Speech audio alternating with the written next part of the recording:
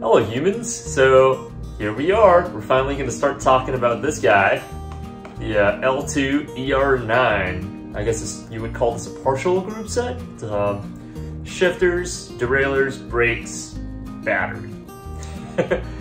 So I know there's a lot of controversy about this group set with a bunch of other YouTubers like Luke from Trace Fellow, GC Performance, China Cycling. Those guys have been having issues here and there with this group set, but I just decided to roll the dice anyways. The price was right, and I've waited long enough to hopefully give L-Two enough time to iron out the kinks and such. And so far it's been pretty good, despite a few things here and there. But anyways, let's go through the group set. For those of you who don't know, this is L-Two's first electronic group set. This is the ER9 version as opposed to the more premium ERX version. I went with the ER9 because I got it for $450 off AliExpress, off 80 Designer Store, I think is the store I got it off from. I had like a discount code, I think, and something, and I can't remember what it was, but added it total shipped was $450, and it took 11 days to get here, I think, somewhere about there, a little under 2 weeks, and I've been on it for about 550 miles at this point, and it's, yeah, okay, 550 miles isn't a lot, but I feel like it's enough to sort of give you an idea of performance and how it feels and reliability. And yeah, it's been hard to get the miles out because it's cold now, it's winter in Northern Virginia. But anyways, rundown. It's the electronic group set. It's a partial wireless group set, kind of like what Shimano and Campy's running. So that means the shifters are wireless, but the derailleurs are still connected to the battery, which is in the suit tube, kind of like what a Shimano is. The cool thing about this, which I really like, is that you can actually choose how many speeds you want, like 10, 11, 12, so it's backwards compatible if you do decide to upgrade and go for more speeds. That is such a cool option to have, and I wish the bigger brands would actually do this, because it doesn't cost them anything, but you just update the software. But anyways, this is the L-Two ER9. Now, the difference between the ERX, the more premium version, the ER9, as far as I know, is only the brake levers. The ERX has carbon brake levers, and this has probably aluminum. And instead of the gold decals and graphics, it's silver. Surprisingly though, the claimed weight of the ERX was really, really close to these non-carbon bladed ones on the ER9, and it was a lot lighter than the claimed ER9 weight. So if you guys do decide to try and like go for this L-Two electronic group set, just get the ER9. Yeah. If you guys are seeing this video, I'm assuming you've seen all the other L-Two review videos at this point. So I'm gonna skip all the setup stuff and only talk about my experiences with the thing. So, 550 miles at this point. Do I like it? Yeah, I actually really do. Quality-wise, it's actually really good. The hoods, the rubber and hoods is very cool. The ergonomics in your hand when you first take them out of the box is actually very cool. Quirks though, there are things that need to be refined. So, first thing, which you will figure out really quickly the moment you try and set your bike up, is the location of the bolt for the clamp onto the bar. It is almost like an old school Shimano STI thing where it's literally in the middle of the drifter. So get a really long hex wrench, and possibly one of those like rounded ones at the top, so you can tighten it at an angle. It's a pain in the ass to reach, so adjusting it was, yeah, it's it's not ideal. I mean, it works, and once you're good with it, it's cool, but that's not ideal. Ergonomics-wise, with the shifters while we're here, there is a bit of a hot spot, at least for me, for a few reasons. One, I'm not sure if it's because of my handlebar shape, or it's the angle in which the clamps to the shifters are put into the shifters. There's almost always a little bit of a dip in the handlebar. And I kind of like mitigated that by cutting off pieces of bar tape and just like patting it under the shifter hood until I got the shape I needed. So that kind of like fixed it for me. But yeah, that kind of created this little angle. I really like how the shifters are actually small and compact. So that's really, really cool. But because it's small and short reach, and there was that bit of a divot in there, your hand, or at least my hand, wanted to sort of like get pushed into the front of the shifter, and that also like hit a little bit of a hot spot on the shifter. And this one, I think it's from where the brake hose attaches into the shifter. So yeah, that wasn't too comfortable, but I kind of just cut up pieces of handlebar tape and padded up certain places where I needed, and that seemed to have solved the issue. So there's like little refinement stuff like that hopefully will be addressed in the next version of this. Other things, there's been one ride. I mean, it's winter, it's been cold, and there was one ride which I went out and it was kind of cold, and I was kind of wondering why my rear derailleur, every time I pushed up the shift to an easier gear button, it would just keep shifting up the cog, even though I just clicked it once. And it's only happened once, but what happened was the button kind of got like stuck in. I'm not sure if the cold kind of made plastic expand or whatever, rubber gasket expand or shrink or whatnot, but it got stuck in and it would stay there until like I unstuck it with my finger. It's only happened once so far, and I somehow can't seem to recreate that problem, so maybe yeah, not an issue. So there was that happening for me. Aside from that, I think I do have a pretty a much later updated version, because I think GC Performance posted about his battery case having leaf springs, and I actually have the coil one, so I have a newer version of it. So I think hopefully all the water ingress stuff has been solved, because I know Luke and Tracefellow had issues with that, and I haven't had any issues yet.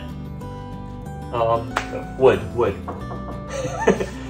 I have not taken it out on like a crazy wet ride. I haven't stuck in some wet ones, but it's been working fine in terms of that regard. Everything's shifting really, really well. Oh, the grub screw thing for the brake lever adjustment. Yes, I screwed it in way too much at one point to try and bring the lever reach a lot closer to the bar, and it did go all the way into the bar. It did not fall into the back of the lever though, like I think one of the YouTubers had that issue. Mine didn't do that, but it definitely like came unthreaded a little bit, and you can like just thread it back in, but it does not stop. But I guess it solved that issue too, so this is probably a newer version where you don't have to take the lever apart to like fish out the grub screw. But so there's that. That's probably what you all want to hear in terms of like reliability and all that stuff, because at this point you guys have seen all these other review videos already, so I'm just giving you guys all the things that needs to be refined off the bat. Now that said, things I really do like, these brakes are amazing. They're a bit on the porky, heavier side, especially with those heat shrink things on the brake pads. That probably adds to weight. Yeah, I know, I count grams, I'm a weight meanie, but so they're a little bit porky. I paired them up with these cheap Raceworks rotors, 160, 140, because they were next day shipping and I wanted to get the bike together to go ride. And I haven't bothered to replace them, but they were really, really good. I'm a one finger brake guy coming from mountain bikes and stuff, and it's very, very nice because of how strong they are. Like, I just, you know, I can relax a lot more. I can really be off the brakes and trust that I will stop. So that's been really, really solid. Shifting is very, very cool. I've always been running mechanical on my drop bar setups, and this is the first time I'm running electronics, and because the levers don't move, I can stay, it doesn't change the ergonomics and my hand positions and stuff, so I'm still in a pretty mechanically strong position to muscle the bike and whatnot. So I really, really like the small limited motion kind of stuff. So I can shift in a corner, I can do some really last minute stuff, and it's been fine. Shifting is perfectly crisp every single time, even though I'm running like a cheaper ZTTO 12-speed cassette and just a KMT 12-speed chain. In the rear, you know, shifting's been crisp, and you can index it for every single gear, and that's been really, really cool. And that's saying something because I am running things out of spec. As you can see, I am running GRX cranks with the 2.5 mil offset for the chain line. I actually shimmed my chain rings by 2 mil to help with the chain line a little bit, and the shifting's been very, very, very, very good. The front shifting, oh my god, I have never had as much reliable front shifting as I've had with this electronic front derailleur. It's really nice. Anytime you need it, it's there, which is very, very, very cool. That's it though, because it doesn't take much to just push a button to shift a gear. Sometimes accidental shifts happen, or sometimes you don't know if you actually like hit a button or not, especially if you're wearing really, really thick gloves, as now I sorta am because we're in the middle of winter. Hopefully for future revisions of the group set, hopefully they're gonna make the buttons a little more tactile, or maybe even put a little vibration function in there, like how Apple does it with their laptops when you know, push a button and then vibrates to like let you feel that, oh, there it is. I have had accidental shifts, especially in the front. It took a while to get used to actually, where the buttons were. I think my first ride, there were a few times I tried swinging the brake lever and it was kind of dumb. But there was one where I was on a descent, and then I think I was like bunny hopping some stuff, some potholes and whatnot, and I might have pressed the front derailleur shift thing by accident, and I actually dropped the chain on the outside somehow. I don't really know what happened, but yeah, so it would be nice if the buttons were, you could feel whether you got it or not. Because, yeah, it'd be nice to have a more definitive like click and you know. Because with thick gloves, sometimes you just don't know and you can't feel. That's it though, and it's really, really cold on those ultra endurance rides and stuff. You can't push a lever, so a button's nice. But hopefully they'll get that sorted out for the next few revisions. Like I said, maybe a more tactile button, or vibration function, and at the same time fix that stuck button thing which I had in that one ride. Battery life. Battery life's been pretty good, even with these cold temperatures. I charge them maybe once every 2 weeks, and I ride quite a lot. Every time I go out, it's at least like, I don't know, 5 or 6 hours and in the cold, and battery life's been pretty good. Runs 2 coin batteries. I think these are 2032s, those in the shifters, and then these like AA battery things in the seat post, and it's been pretty solid. I just used packing foam and just stuffed it up my seat post, and it works just fine. Other really, really cool things about this is this group set actually talks to my my computer unit. So this is the IGS 630, and it's kind of cool that I can see what gear I'm in. And it really helps because once again, sometimes if it's cold and I'm wearing really, really thick gloves, I don't know if I've shipped it or not. So it's kind of cool just to see it. That said, there is a bit of a delay every time you shift. I think it's like a second or something. It clicks and then a second passes and then it tells the GPS unit. But yeah, there it is. That's my experience with the L-Two ER9 so far. Am I happy with it? Yeah, I would say I'm pretty happy with it, man. How reliable this thing is? Well, this is mile 550. I will probably post another update at mile 1,000 or 2,000 or something.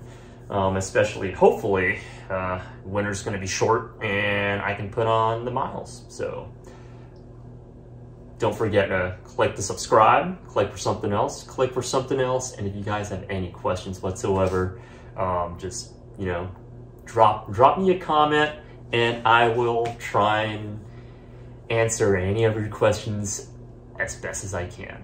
I'll talk to y'all later. Bye.